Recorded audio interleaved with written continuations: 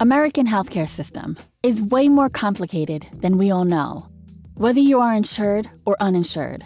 In both cases, you might have faced several difficulties that anyone never expected.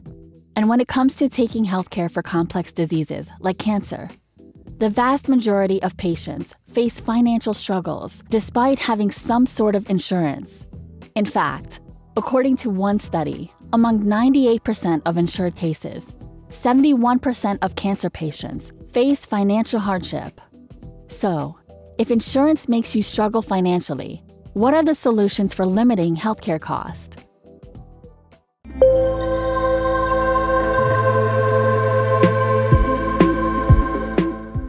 In America, by 2022, an estimated 1.9 million new cancer cases will be diagnosed. However, whether the type you have dealing with or the area you live in actually couldn't stop you from getting cancer treatments right now. But if you go back to the 20th century, things are not much easier than we have seen today. Earlier in the 20th century, cancer itself has been misunderstood by people. It was commonly regarded as a death sentence. Some even believe it can be infectious or conditions that can't be brought out publicly. Back then, if anyone died because of cancer, the doctor also hid the reason for death by telling people that this person had died due to old age. However, after back-to-back medical advancements, the concept of cancer dramatically changed worldwide. In the US, the federal government has taken several initiatives to limit the devastation of cancer. Back then, one progressive movement changed the entire scenario of cancer. Yes, it's none other than the National Cancer Act, signed by President Richard M. Nixon in December 1971. After the National Cancer Act, other initiatives like Cancer Information Service were established for educating the public, patients, and health professionals. Soon after the National Cancer Act's establishment, other research institutes and federal and non-federal programs were developed. Currently, if you seek cancer treatments, several health insurance plans are there to help you, such as employer-sponsored plans, private health insurance, and government-sponsored insurance programs. However, like the name, every insurance has a different story to tell in each case. For example, if you look over the government-sponsored insurance programs, you can face two possible options, either Medicare or Medicaid. If you get Medicare eligibility, then there are again 4 different parts that you need to go through, such as Part A, hospital insurance, Part B, medical insurance, Part C, Medicare Advantage, and Part D, which give you drug coverage. Though it sounds so simple, but in reality, the scenario is much trickier than you have expected. Suppose you go for Part C, a private health insurance plan that bundles Medicare Parts A and B benefits, and usually Part D. Though it covers many health services, but it may generate higher expensive premiums, which may cost more to see a healthcare professional that is out of network with your plan. Moreover, if you are eligible for Medicaid, you can still face some hurdles. Yet, this service covers certain cancer-related services, but these benefits can vary by different states. However, remember we told you earlier about out-of-pocket costs regarding higher premiums? Suppose you add some additional Medicare Advantage plan for you. In that case, the out-of-pocket cost can be generated more, as the Centers for Medicare and Medicaid Services sets a maximum out-of-pocket MOOP limit for the type of Medicare Advantage plan you have. That means not all out-of-pocket spending is included in MOOP. That is all about federal government health insurance.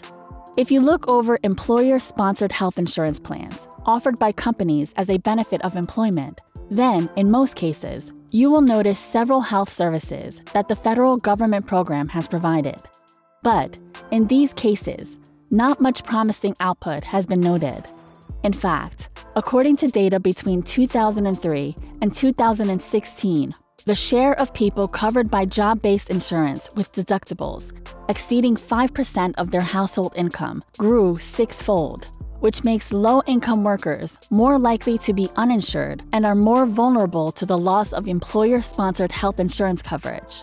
And lastly, there is private health insurance, which is generally presented in 2 types. One is health maintenance organizations, HMOs, and another is preferred provider organizations, PPOs. After hearing it, you might feel happy in mind, as it has several options, right? Well, in HMOs, you might have faced the lowest patient costs than PPOs. But in PPOs, you will get a higher pool of in-network doctors, which you don't get if you go for HMOs. Besides these, having some sort of special savings account, like flexible savings accounts, FSAs, and health savings accounts, HSAs, can help you plan for medical expenses and receive tax benefits. And if you are lucky enough, you will be able to get these facilities, as some employers actually offer these services through private health insurance plans.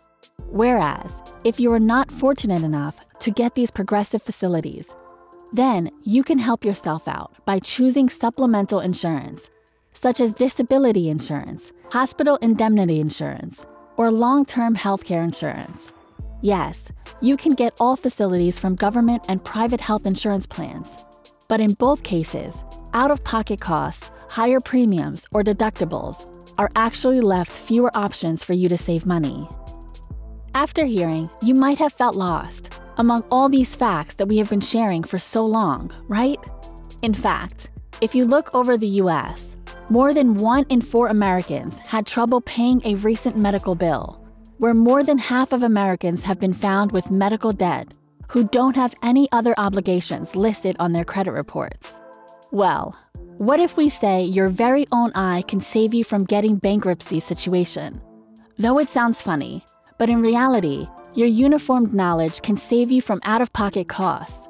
In the federal programs, most of the time, people have missed out on 2 things.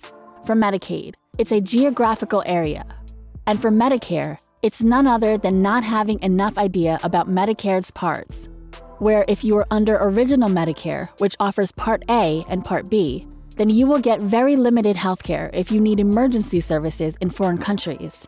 Besides that, options like supplemental benefits are not allowed in the Original Medicare program. While choosing, the majority of the people don't look over all these parts, which actually cost them to suffer more than expected.